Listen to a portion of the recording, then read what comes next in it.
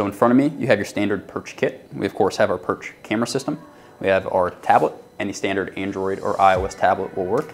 We have our battery pack. So the Perch device can be powered by wall power or our external battery pack. The battery pack has a few magnets in the back, so it can easily be adhered anywhere on the weight rack. We have our tablet mount, which is a double-sided magnetic tablet mount, and then all of our charging and power cables.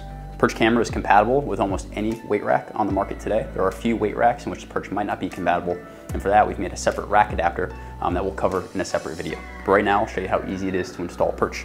First thing you'll do, you'll take your Perch product, you'll put it right up to the front of your rack, you'll take the Velcro strap, you'll loop it back on the attachment point, and then loop it back and adhere it to itself. So just like that, you have your Perch product firmly secured in place, really rugged, robust, not going anywhere.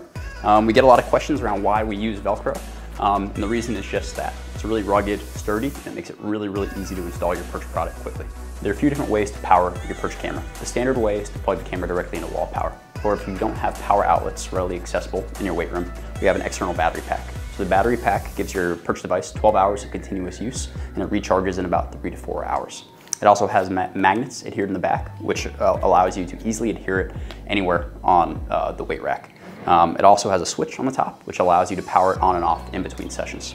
So to install it, all you have to do is take the battery, adhere it anywhere on the rack near your Perch device, and then take the supplied cable, plug it into the battery, and then plug the other end directly into the Perch camera, and then power your battery on.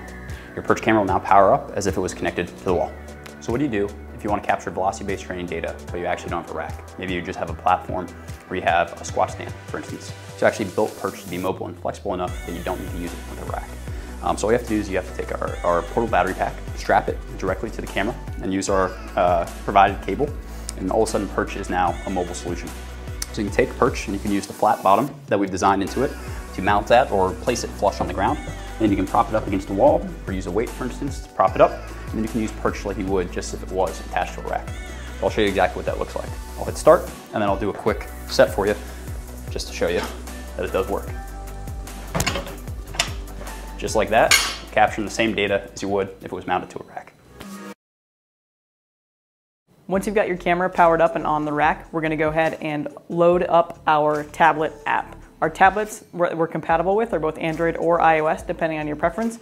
We're gonna demo here on an iOS tablet. Once you open up your Perch app, you're gonna be prompted to log in, and you're gonna wanna use your admin credentials that you created on the actual web app as well. Once I've done that, I'll go ahead and hit go, and it'll log me in. Now I have to connect my camera. On an Android tablet, this is gonna automatically reconnect once you've done this in your tablet settings.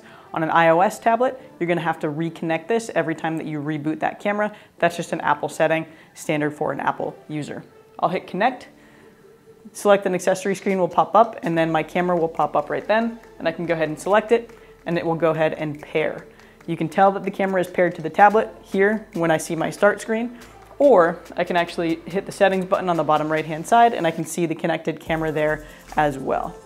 We can also verify the connectivity here in the bottom left-hand side. There's a camera icon, and if I tap that, I can see that my camera is connected to Wi-Fi and all my data is connected to the cloud as well.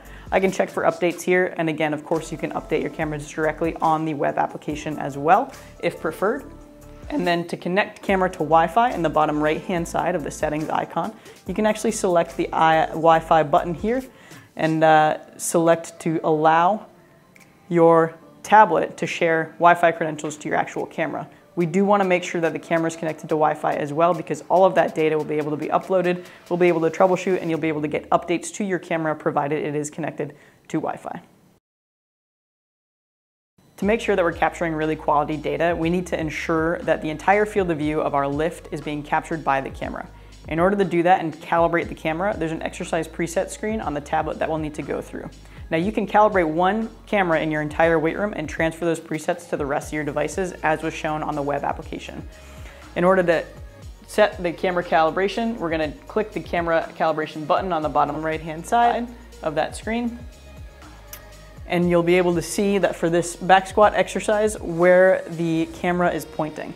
You can see that the barbell is in the bottom of this field of view here. It really doesn't matter where the camera is seeing the barbell if it's on the rack. We want to make sure that as we're moving through that full range of motion, we're capturing that really good data.